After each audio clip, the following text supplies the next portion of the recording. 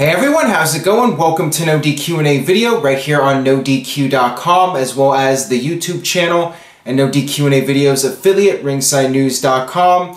Coming off the second edition of Raw of the new era, the new brand split era, with an appearance at the end by Smackdown's Randy Orton. So already, 1 week after the brand split started, we have SmackDown superstars invading Raw. What does this mean for the future? Who knows? But got your questions here, and I will do my best to answer and discuss the current happenings in WWE. First question comes from Moneymaker. What were your thoughts on Randy Orton coming to Raw when the brand split was only in effect for 2 weeks? I was hoping WWE would wait longer before having guys appear on the other show, but with SummerSlam coming up and Randy Orton versus Brock Lesnar needing some build, I'm not really surprised, I guess. I mean, a lot of people thought that WWE would have one of these guys appear on the other show to confront the opponent for SummerSlam. But yeah, it really does water down the brand extension already, and it's barely started. I think that if you had gone several months without any kind of interaction between Raw and SmackDown superstars, it could have made a bit of an impact. This, to me, just wasn't that big of a deal. That's my personal opinion. I know a lot of people liked the segment. They liked Randy Orton hitting the RKO out of nowhere when Heyman said Orton will never hit it. And then you had the security come out, Stephanie and Mick Foley trying to get Randy Orton with the security, and he took off into the crowd. This just would have been way more effective if something like this had been done down the line. Doing it 1-2 weeks after the brand extension started just did not feel like it was that big of a deal, in my opinion. Whatever. Does it mean the brand split is ruined? Not necessarily, but I am not really getting my hopes up about this brand split. Week 2 of Raw, definitely not as strong as week 1. You can put a new coat of paint on the car, but it still has the same engine. You still have the same writing team. And to me, it was your typical Raw from the past 3, 4, 5 years. That's what it felt like to me. So I'm just going along for the ride, but I was not captivated by this segment. This one comes from Codezilla HD. Do you think Brock Lesnar will appear on SmackDown Live? Would not surprise me. In fact, I'm almost expecting it now. I'm expecting Brock Lesnar to show up and hit the F5 on Randy Orton. So it'll be a trade-off, you know. That'll be the storyline leading up to SummerSlam. I actually think there could have been a more creative way to do this. Maybe do just video packages and have Orton and Lesnar not touch each other until SummerSlam. I think that would have been effective. There are other ways that WWE could have done this without having Lesnar appear on SmackDown or Randy Orton appearing on Raw 1-2 weeks after the brand extension started. So yeah, I do think it will happen, and I'm not even going to get angry about it. I'm just going to be like, whatever. At this point, I'm not really thrilled about the match, so hopefully they can sell it to me. I'm not sure if Lesnar hitting the F5 is going to make me want to see this match, but whatever. Like last year, it's not about the storyline, it's about the two superstars going at it, and they really don't need a storyline. You know, that was the argument last year with Lesnar versus Undertaker. You know, I was saying, why can't these guys have a compelling storyline? And everyone else is saying, well, they're just having a match. They're two big superstars, and they really don't need a storyline. In some cases, this is true. Last year, I felt Undertaker and Lesnar was lacking something, and this year, I feel Orton versus Lesnar is lacking something so far. They still have a couple of weeks left. Maybe they'll turn it around for me, but I'm not sure if them just exchanging their finishing moves is going to cut it, for me personally. For a lot of people, it very well may do the job. This one comes from Jake. Is Roman Reigns versus Rusev just another attempt to get Roman over with the fans? They're having him beat the guy that hates America. Yeah, this is the latest attempt by WWE because they're never going to give up. WWE is just like John Cena. They will keep fighting the fight, and they will do everything they can to get Roman Reigns over. And the latest attempt now is to make Roman Reigns this babyface American hero who overcomes the heel evil foreigner. Gee, we've never seen this storyline before. Some people see it as Roman Reigns being demoted. To me, that's not the case at all. This is just a way to rebuild Roman Reigns as a babyface. I mean, that's what it is. And, you know, people are getting on my case on Twitter when I said the fans will still boo Roman. They did cheer him for the most part in Atlanta. Granted, it's Atlanta, Georgia. The Olympics were held there in 1996. Roman Reigns played football in Atlanta. But whatever.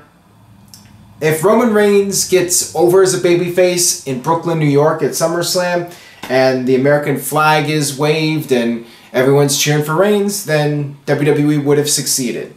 Will that happen? I don't know. I hope the fans out there are smart enough to see through it, but, you know, as people are telling me on Twitter, I need to just enjoy it. And, you know, I apologize for being salty tonight. I just wasn't thrilled with Raw. After such a stellar show last week, I felt that this week was just very mediocre by Raw standards. And, you know, I was hoping for a better show. I guess my expectations were too high. And I got this question here from Evan King. Roman was pretty over tonight on Raw. Do you think that being in the mid-card for a while will help him regain some popularity? It might help a little bit, but the bottom line is Roman Reigns is being miscast as a babyface, as the American hero. That's not his character, in my opinion. But I'm not the only person that said it. Jim Ross has said it. There have been a lot of people in the business that have said it. I think Roman Reigns needs an edge, and they had the opportunity to turn him heel, and it's clear. It's clear as day. Maybe that's why I'm so frustrated. It's clear as day now that they're not even considering the heel turn. You know, he lost the matches because of the suspension, and now he's on the rebound. He'll most likely beat Rusev at SummerSlam, and he'll be the American hero, and this will be the beginning of his rise back to the top in WWE. And WWE will hope that fans will just forget about the suspension and give him another chance. I do not hate Roman. I'm not against Roman, despite what some people on Twitter think. I just think that the direction of this character is, again, going against what a lot of fans want to see, and he could do so much better if he was given an edge and let his character be a heel. Just do something different. But again, it's going back to John Cena 2.0. They're trying to make him like John Cena. It's basically a carbon copy of last year. Rusev was the US champion. John Cena was the conquering American hero. We got same storyline here, just Roman Reigns in place of John Cena. Not really a fan of it. I know some people out there will disagree with me, but that's just my opinion. I've seen it before many times over the years, and I'm bored with it, honestly. I mean, I'm somewhat bored with Orton versus Lesnar, but Reigns versus Rusev, to me, it's a bathroom break match. And that's just how I feel. There are other matches on that show that I will much rather see, like Finn Balor versus Seth Rollins, or even Dean Ambrose versus Dolph Ziggler. Rusev versus Reigns does nothing for me. Reigns being the conquering hero does nothing for me. So, it is what it is. That is my opinion. Take it or leave it. Alright, this one comes from Sean T. Flick. Huge fan of Becky Lynch. Probably my favorite. But why should I care for her when she's on Smackdown Live without a title to compete for? That is a very valid question, and that is one argument for having a women's title on SmackDown. So the women competitors, the ones that the fans really like at least, like Becky Lynch and Natalya, they have something to fight for.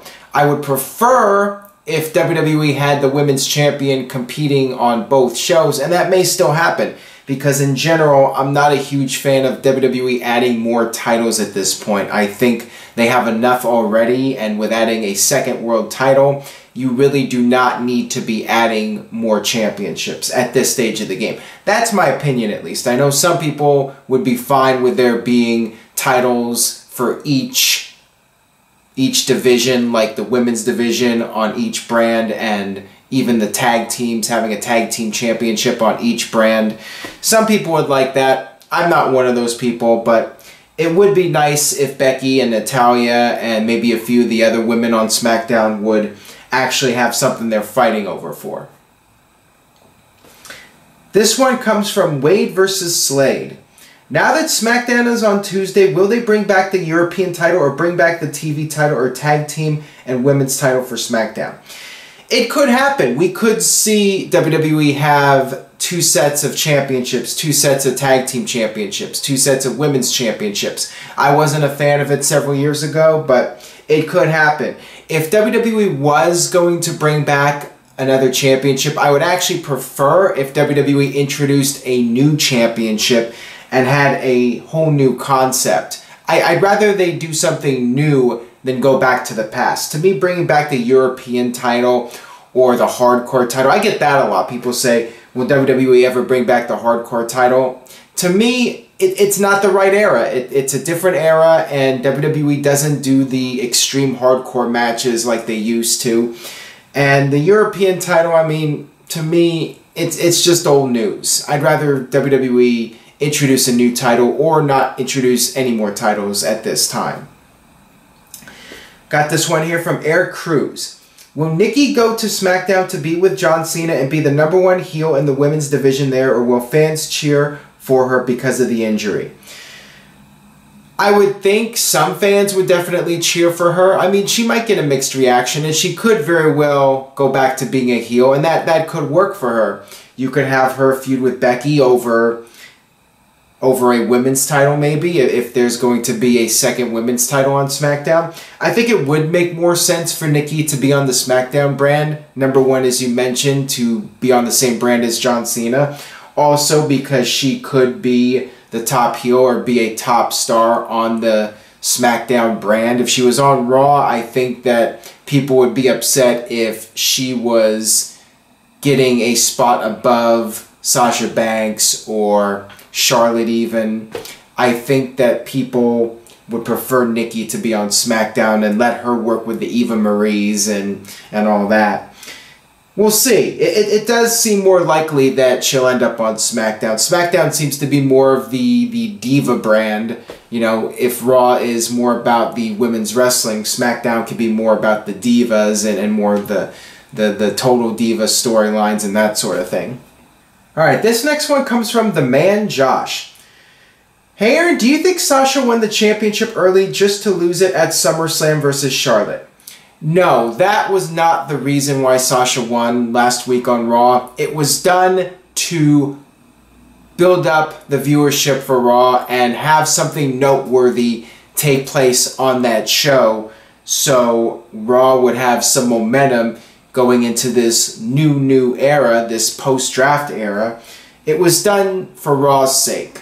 I think that it's unlikely Charlotte will win the title back. I expect Sasha Banks to have a lengthy run as women's champion. I would have her stay champion until WrestleMania. Let her defend against Bayley at WrestleMania and have Bayley win the title and get her big WrestleMania moment then. That's what I would do at least. Now that Sasha's champion, she should have a lengthy reign. People have been wanting to see her get the big push for a long time now, and she's finally getting it, so let her have her moment and have her run as champion.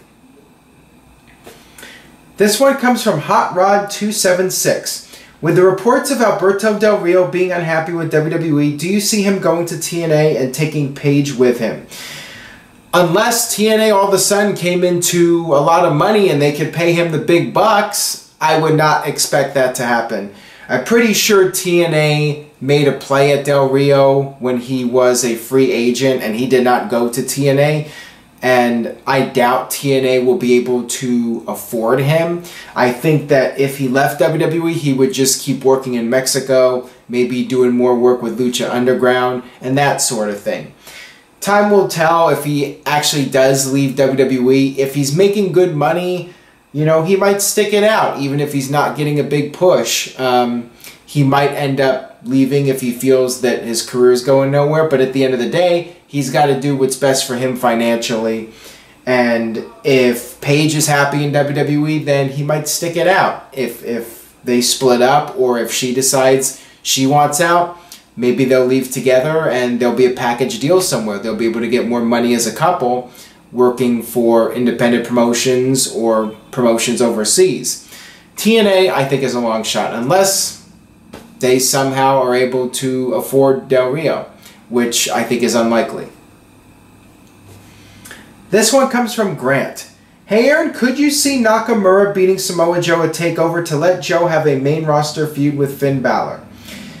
I expect Nakamura to win the title at the TakeOver event. Samoa Joe will most likely and should be the next guy to debut on the main roster.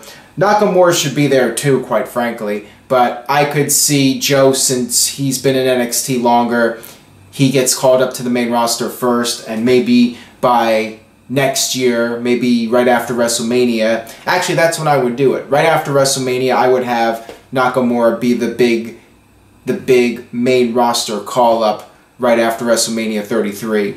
And Joe should definitely get on the main roster as soon as possible. I would have him come up right after SummerSlam. This one comes from Jason. With the rumor of John Cena not working Backlash and SmackDown so low on star power, how do you think it will affect Backlash? Hopefully WWE brings in a few more of the past superstars to fill up the roster, and with American Alpha being added to the mix, I think Backlash will do okay without John Cena. It is what it is. Backlash is going to be yet another WWE pay-per-view, and no doubt these single-branded pay-per-views are going to feel a bit watered down, but it's the $9.99 era now. We're not paying $50 for a pay-per-view, so the star power honestly really means less than it ever has in the past. WWE does not have to sell people on pay-per-views for $50 or $60, whatever they were charging for high definition. Now, every show is $9.99. WWE could just throw a random card together and people will tune in because it's part of the network package. They really do not need that star power anymore. Would it make the product hotter? Yes, but in terms of getting people to watch Backlash, they could just have a WWE title match and just throw together some matches and people will watch. Got this one here from Marcus S. Who are some overrated talkers from the past and present? That's really hard to answer. That's a very good question. I think, and this is just my opinion, the #1 most overrated talker would probably be Shane Douglas. I know a lot of people are very fond of ECW and that period, but I think Shane Douglas's promos got over because of the fact that he made a lot of insider references, and that's what got the internet fans all worked up and saying this was an all-time classic promo, you know, when he threw down the NWA title.